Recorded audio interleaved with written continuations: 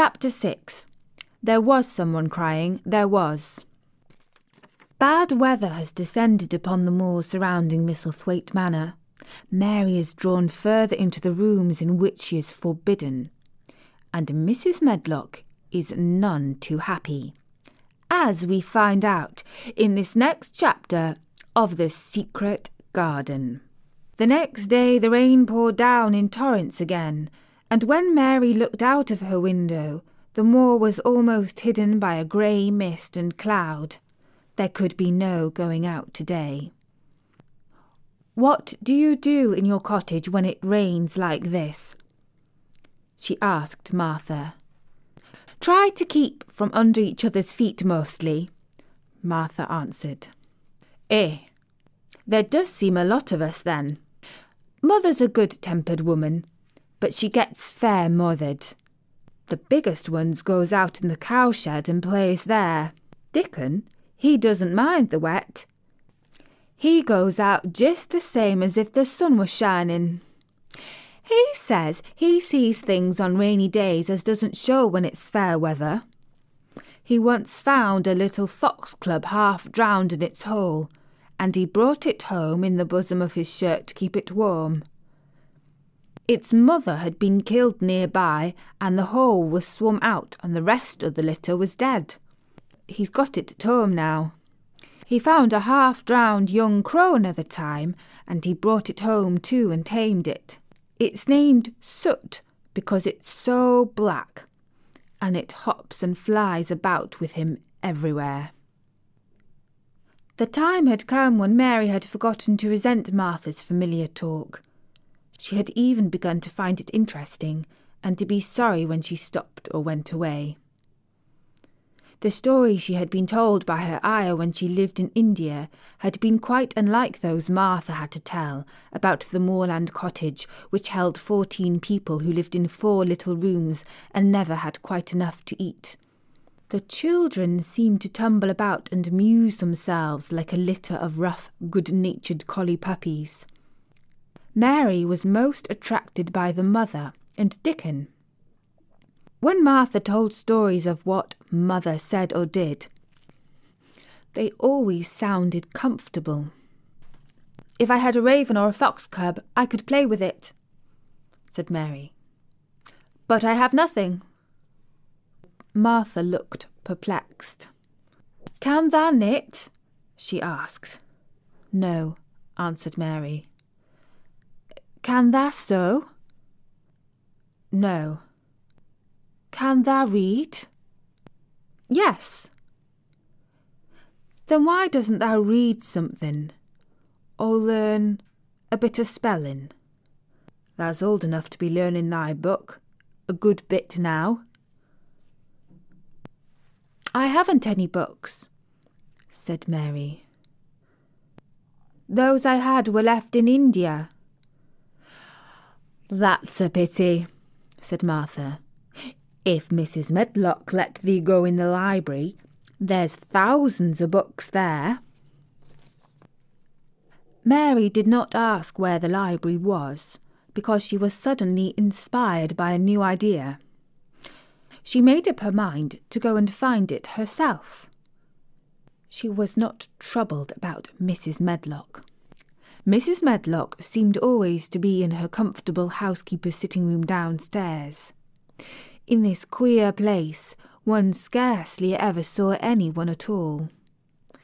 In fact, there was no one to see but the servants, and when their master was away, they lived a luxurious life below stairs, where there was a huge kitchen hung about with shining brass and pewter, and a large servants' hall, where there were 4 or 5 abundant meals eaten every day, and where a great deal of lively romping went on when Mrs. Medlock was out of the way.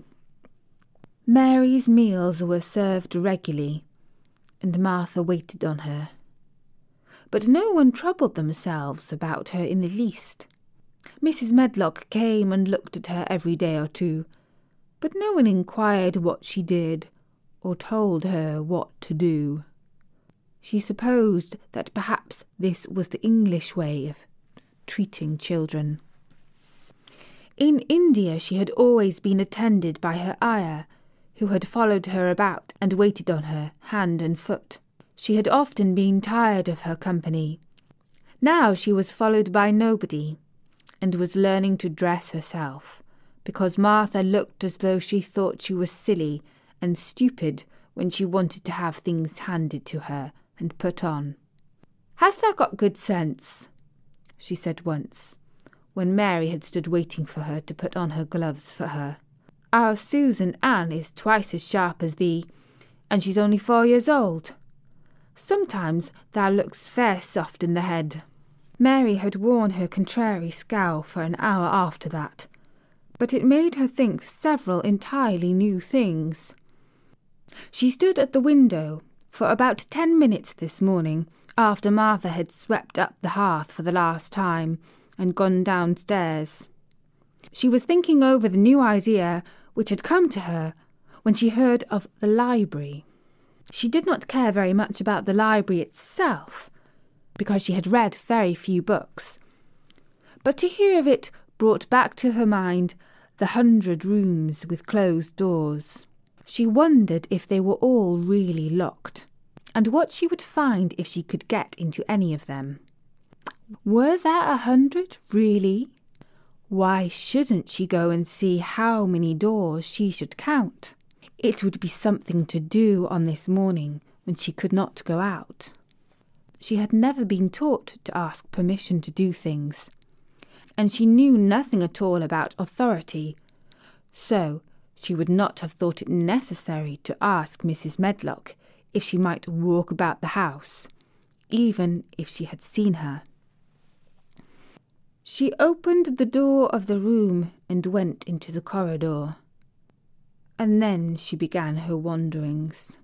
It was a long corridor, and it branched into the other corridors, and it led her up short flights of steps which mounted to others again. There were doors and doors, and there were pictures on the walls. Sometimes there were pictures of dark, curious landscapes, but oftenest they were portraits of men and women in queer grand costumes made of satin and velvet. She found herself in one long gallery whose walls were covered with these portraits. She had never thought there could be so many in any house. She walked slowly down this place and stared at the faces which also seemed to stare at her. She felt as if they were wondering what a little girl from India was doing in their house. Some were pictures of children, little girls in thick satin frocks which reached to their feet and stood about them, and boys with puffed sleeves and lace collars and long hair, or with big ruffs around their necks. She always stopped to look at the children and wonder what their names were, and where they had gone, and why they wore such odd clothes. There was a stiff, plain little girl, rather like herself. She wore a green brocade dress and held a green parrot on her finger. Her eyes had a sharp, curious look. "Where do you live now?" said Mary aloud to her. "I wish you were here." Surely no other little girl ever spent such a queer morning. It seemed as if there was no one in all the huge rambling house but her own small self, wandering about upstairs and down, through narrow passages and wide ones, where it seemed to her that no one but herself had ever walked. Since so many rooms had been built, people must have lived in them, but it all seemed so empty that she could not quite believe it true. It was not until she climbed to the second floor that she thought of turning the handle of a door. All the doors were shut, as Mrs. Medlock had said that they were, but at last she put her hand on the handle of one of them and turned it. She was almost frightened for a moment when she felt that it turned without difficulty, and that when she pushed upon the door itself it slowly and heavily opened. It was a massive door, and opened into a big bedroom. There were embroidered hangings on the wall, and inlaid furniture, such as she had seen in India, stood about the room. A broad window with leaded panes looked out upon the moor, and over the mantel was another portrait of the stiff, plain little girl, who seemed to stare at her more curiously than ever. "Perhaps she slept here once," said Mary. "She stares at me so that she makes me feel queer." After that she opened more doors, and more. She saw so many rooms that she became quite tired, and began to think that there must be 100, though she had not counted them. In all of them there were old pictures or old tapestries with strange scenes worked on them. There were curious pieces of furniture and curious ornaments in nearly all of them. In one room, which looked like a lady's sitting room, the hangings were all embroidered velvet, and in a cabinet were about 100 little elephants made of ivory. They were of different sizes, and some had their mahouts or palanquins on their backs. Some were much bigger than the others, and some were so tiny that they seemed only babies. Mary had seen carved ivory in India, and she knew all about elephants. She opened the door of the cabinet and stood on a footstool, and played with these for quite a long time. When she got tired, she set the elephants in order and shut the door of the cabinet.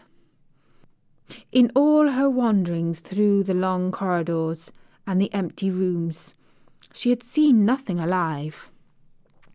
But in this room she saw something. Just after she had closed the cabinet door, she heard a tiny rustling sound. It made her jump and look around at the sofa by the fireplace, from which it seemed to come. In the corner of the sofa there was a cushion, and in the velvet which covered it there was a hole. And out of the hole peeped a tiny head with a pair of frightened eyes in it. Mary crept softly across the room to look at it. The bright eyes belonged to a little grey mouse, and the mouse had eaten a hole into the cushion and made a comfortable nest there. 6 baby mice were cuddled up asleep near her. If there was no one else alive in the 100 rooms, there were 7 mice who did not look lonely at all. "If they wouldn't be so frightened, I would take them back with me," said Mary. She had wandered about long enough to feel too tired to wander any farther, and she turned back. 2 or 3 times she lost her way by turning down the wrong corridor, and was obliged to ramble up and down until she found the right one. But at last she reached her own floor again, and she was some distance from her own room, and did not know exactly where she was.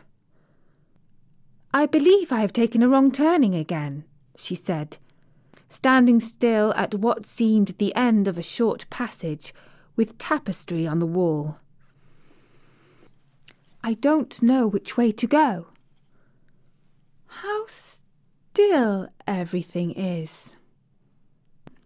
It was while she was standing here, and just after she had said this, that the stillness was broken by a sound.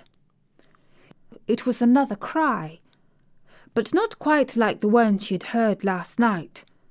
It was only a short one, a fretful, childish whine muffled by passing through walls. "It's nearer than it was," said Mary, her heart beating faster and faster. "And it is crying." She put her hand accidentally upon the tapestry near her, and then sprang back, feeling quite startled. The tapestry was the covering of a door which fell open and showed her that there was another part of the corridor behind it, and Mrs. Medlock was coming up it with her bunch of keys in her hand and a very cross look on her face. "What are you doing here?" she said, and she took Mary by the arm and pulled her away. "What did I tell you?" "I turned around the wrong corridor," explained Mary. "I didn't know which way to go, and I heard someone crying.